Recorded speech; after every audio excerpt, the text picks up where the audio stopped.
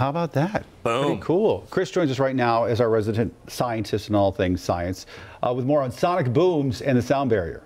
So you used to me giving me your weather IQ. We're going to do our aerodynamics IQ, and I'm going to do my best to explain this. This is my absolute expertise, but there's some atmosphere involved. So what exactly happened here scientifically? So let's bring this full. So when you're slower than sound, you pretty much have the sound waves that are really radiating from the front to the back across the aircraft. Right here, I used next wing. But the speed of sound, when you're at that point, that's where you have the point of a sonic boom. That means the front of the aircraft no longer has that sound. It's starting to break that sound barrier. And when it's faster than sound, all that sound is behind it. So it's actually quiet right in front of the aircraft, so it's kind of delayed. So what that actually looks like when you're looking into the atmosphere is that vapor cone. So how this happens is that air compresses in front of the aircraft. That makes a rapid drop in pressure. There's actually a science experiment that we do sometimes that you can change the pressure in a bottle. They call it a cloud in a bottle. Whenever you rapidly change the pressure, it rapidly cools the air, and that can condense moisture. So as long as there's enough humidity in the air,